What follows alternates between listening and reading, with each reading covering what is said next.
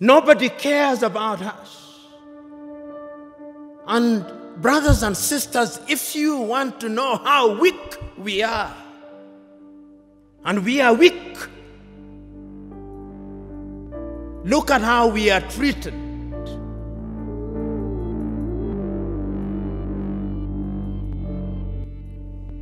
Last month,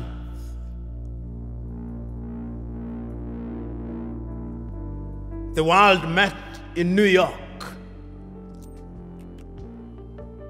the General Assembly. When African heads of states and government are speaking, the hall is empty. Nobody bothers because they are saying nothing. Even if they are saying something, it is something that can be ignored. Compare when an African head of state and government is speaking and when the Prime Minister of Little Israel is speaking.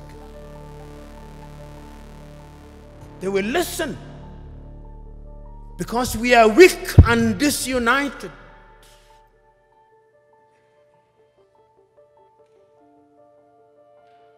So we have a weak continent because the spirit of Pan-Africanism disappeared.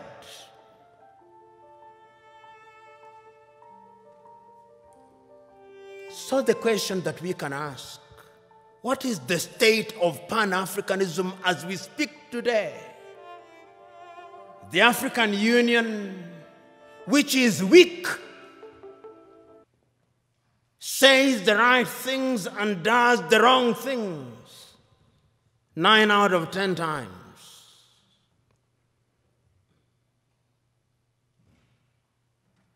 And what are the critical areas in which we are weak? We are weak politically because nobody listens to us. We are not trading with one another. Intra-African trade is not anything beyond 15%, the lowest anywhere in the world. If you look at all our sectors and look at them, look at our agriculture, almost all African countries are net food importers. There is not a single African country that is in meaningful technology. Not a single African country produces a mobile phone. Yet the single most important ingredient in mobile telephony is to be found in the Democratic Republic of Congo. Not a single African country produces a car other than assembling completely knocked down kits. There is no meaningful production of pharmaceutical products in Africa. And if there was any doubt, COVID exposed it. All African countries, the 55 of them, are waiting to either receive Sinovac from China, Sputnik from Russia, AstraZeneca, Johnson or Moderna. And we don't even know what they are because our bureaus of standardization don't know. If you ask the Ethiopian Bureau of Standards what they are asking us to be injected with, they do not know. They just believe it is a vaccine because the Americans have said so or because the Chinese have said so. Africa is weak. So that even this magnificent edifice, I suspect, has not been erected by Ethiopian engineers. When I see the signage in Chinese, I suspect it is the Chinese. That is how weak we are. That is the reality of our mother continent. It is because we are politically weak, we are economically weak, socially we are disorganized, culturally and spiritually we are confused. That is the continent in which we are today.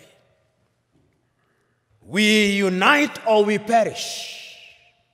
that as I travel along across the world, people do not care about our Tanzanianness or our Ghanaianness or our Kenyanness or our Ethiopianness. In their eyes, we are all Africans. And perhaps that is what we should use as the building block in order to talk about African unity. But we are not being naive about that unity. Because sometimes when we talk about Pan-Africanism and about African unity, people think we are being too simplistic about it. No, it is not being simplistic and being naive. It is recognizing that as long as we remain the way we are, then Africa in the next 25 years will be recolonized. Did you like or hate what you heard? Let us know in the comments below, and if you want more candid speeches like this, be sure to like, subscribe, and hit the notification bell to catch all our latest videos. And please feel free to leave your suggestions, news tips, or topics about Africa you'd like us to cover.